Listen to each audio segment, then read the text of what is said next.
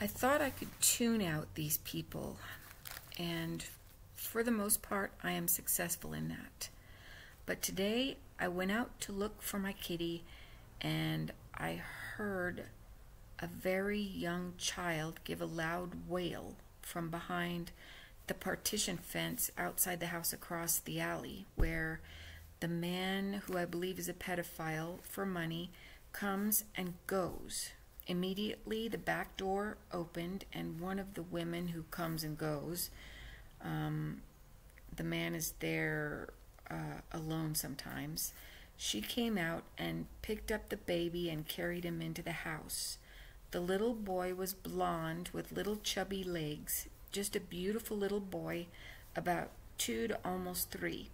The pedophile appeared from the shed next to the partition and followed them inside, closing the bright red door. I got so upset I stood there for a while but heard nothing more. I went back inside reluctantly, full of anxiety for the child. I decided to go back outside, and I stood in my driveway but didn't hear anything.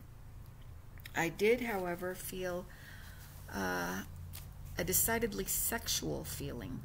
So I went across the alley and stood in the alley nearer to their house. I thought I could hear high-pitched screaming, very faint, so I wasn't even sure about it, but I did hear something.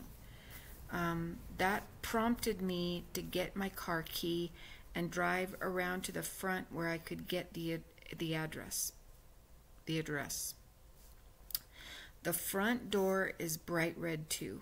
I think it was yesterday. I was in the yard with the puppy and saw the woman pull up and back into their driveway in the urine-colored car that used to be there infrequently, but that I hadn't seen in a while. She got a little boy out of the back seat, from a car seat I assumed, and carried him into the house. All I saw was his chubby little legs dangling behind her arm as she busily carried him in. I don't know what to do. There's an older boy, about 7, there too, as per usual. I should mention that one day, not too long ago, maybe a week or two ago, their back door was open, and inside it looked pretty empty. But, I mean, it didn't look like a lived-in house. It just looked like it was dim, it was dark, but it was daytime, and I could see somewhat in there. So I couldn't see. The door was open, and inside it looked pretty empty but dim, so I couldn't see much.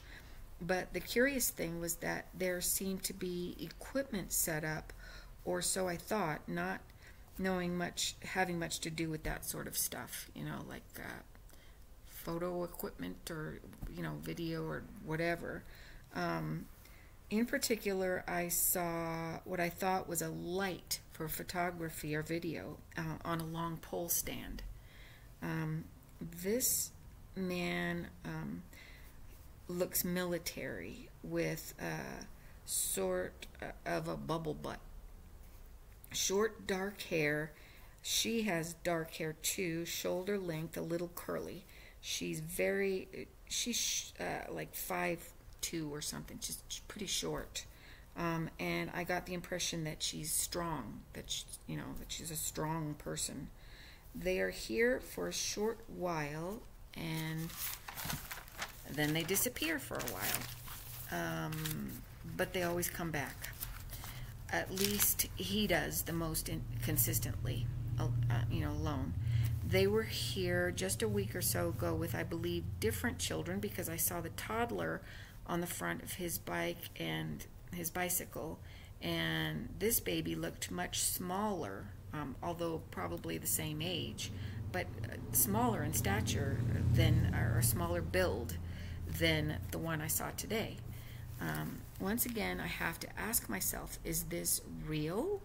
And are they pedophiles plying their evil trade?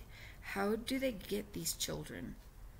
Foster care from other states, and then they kidnap them to different locations, such as this house with the 2 red doors. How do these other activities in this neighborhood fit in with all this? With this, are they all one organization performing multiple crimes for hire, videoing some of them, like the dog killing?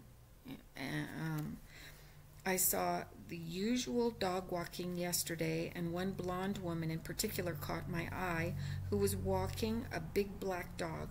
She kept fiddling with her hair and fidgeting, not able to be still within herself. I felt she and a lot of these young people and homeless people, and really all ages and backgrounds, get paid in drugs. Could be. I mean, it's something I thought of. Then show up for church on Sundays. The next door lady has not been yelling for about 2 days. I heard a different woman's voice yesterday and today. The daughter I saw yesterday. The new one yelled a little bit, but not much. I've been to the authorities multiple times, but get nothing. I don't know what to do. But the other thing I ask myself is, are they gaslighting me? That's a completely different thing. You know, there might be a whole reason for this organized crime. Gang stalking me, trying to get me to appear unhinged for reasons I haven't deduced yet. Were they hired because I've been bilked out of an inheritance that should have gone to me, and these people were hired as professionals to get the job done so the thieves won't get caught? You know, with all those piles of money that I've inherited.